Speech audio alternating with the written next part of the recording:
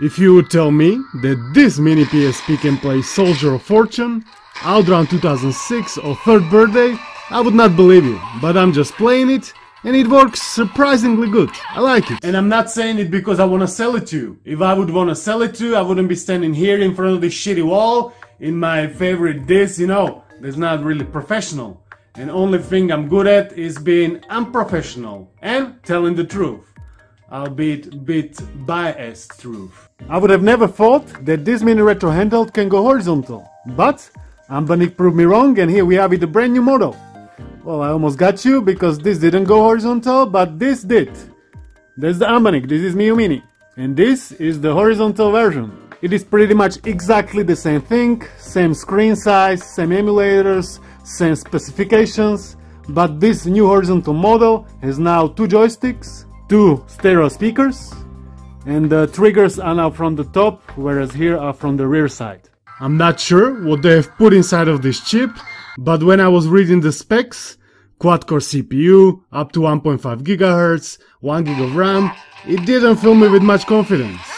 Yet, it proved me it can emulate a game or two. I grew up with playing PSP and PS1 games, so when the device can emulate plenty of them successfully, naturally I'm gonna like it. And naturally I'm gonna be biased towards liking it, cause that's the human nature. If it plays games I like it, even though it's not perfect. It plays Ratchet & Clank, I like it, even though Legend of Zelda doesn't run full speed.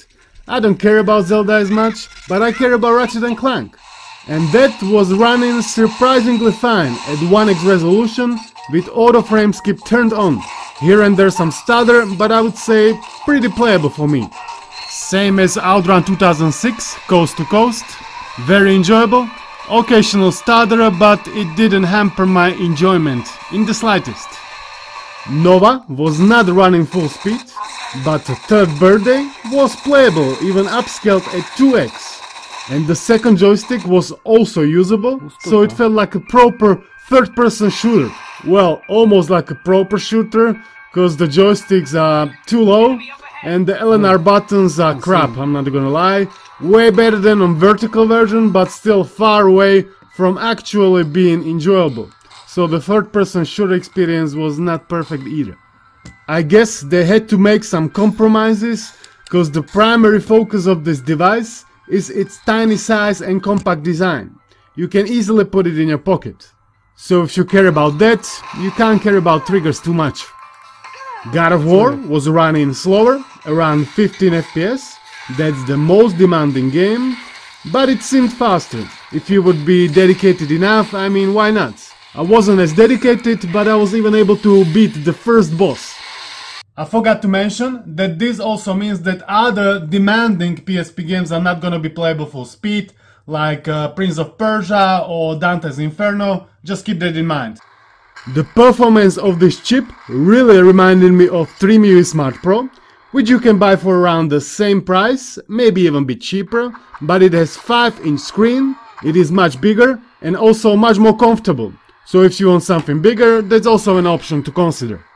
And this talk about retro handhelds reminded me that I would like to thank the company that sent this device over for a review, GoGameGeek. It's much appreciated. They are a good website in my opinion. The prices may seem a bit higher than elsewhere, but the price you see is the price you actually pay. No extra fees for shipping or taxes. Plus they are reliable and they always offer some kind of discount. There is even right now 10% off. The link under the video is affiliate, but clearly if you want to buy it, it's up to you where from. I know my core audience, myself included, we are more into more powerful machines. That is coming too. PS Vita content still coming too. Subscribe to not miss it and click this. Click this. Let's move on to Dreamcast. I was very surprised to see Soldier of Fortune to run this good, cause it's not exactly the easiest to emulate. It is a 3D first-person shooter that gives the weaker chips a run for its money. I hope I used the correct expression. Red Dog's superior firepower is also one of these games that weaker chips are afraid of. I've also tried Res, Jet Grind Radio, in Crazy Taxi 2, and always playable with some occasional stutter here and there. Not full speed, but this performance is kinda playable for me, no issues. The display they have used is 3.5-inch LCD with 4:3 ratio and 640x480 resolution, and honestly it's quite usable. If you are new to the world of mini retro handhelds, the interface and operating system they are using is pretty straightforward. You just pick the category that you want to play, then you pick the game and press A and it will launch. Then when you are in game, you might want to press function button, that's this one. It will bring up the menu where you can find save states, load states, or change various settings. So I just press load state and it will bring me where I saved it last time. It's a bit dark, but I think you got the idea. Come here, bro. I'll get you. Wow. I believe there are also some custom firmwares already available for this model, with some additional features available, so you might want to look into that too. But we are moving on to DS Emulation, which is also very good. Mario Kart DS or New Super Mario Bros. Will run in full speed, even with high resolution 3D turned on. And that's how you want to play it, cause then the games look stunning and so much better than without it. My device came with microSD preloaded with ROMs, but you can buy the device only without ROMs for cheaper and put there what you want. Here they have included some open Beats of Rage fan-made games, Contra Locked and Loaded, Return of Double Dragons. They have included also some ports like Quake that can be played with dual joysticks. Thumbs up! I've tried some GTA 2 on the PS1, pretty good, but again, the shoulder buttons are very tricky to press. Vertical MAME, pretty fun, but the device is quite narrow, so it's not ideal for my large hands. Pico 8 is here too. I always play just Celeste, but I've heard there are plenty hidden gems in here. Now let's finish it off with N64. After what I saw with the Dreamcast games, I was expecting a bit better performance, to be honest, but this was a mixed bag at best. Beetle Racing, unplayable. Perfect Dark, also very slow. Kirby 64, this one was kinda playable, but still there were quite a big audio stutters. Ocarina of Time, very slow, as well as the GoldenEye, that one was the slowest. Not sure if I was using correct settings, but they haven't actually included any game, any N64 game on the SD card, so I've just put the ROMs in there myself and played them, so it was all at the default settings. So let's sum it up. My final thoughts. What I like the screen, I like the speakers, I like the price to performance ratio, it is not bad, but overall the device is just too small for me.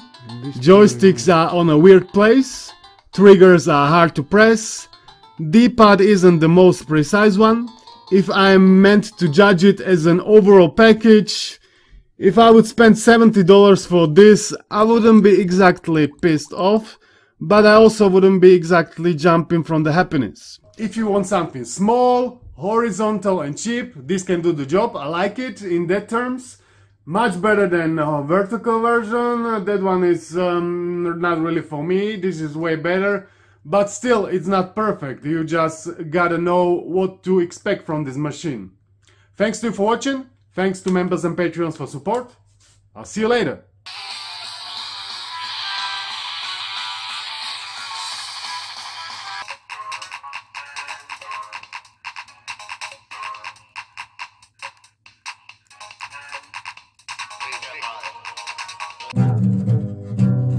When the truth walks away, everybody says, 'cause the truth about the world is that crime does pay. So if you walk away, who is gonna say, as I'd like to feel the world is a better place. When the truth walks away, everybody says, 'cause the truth about the world is that crime does pay.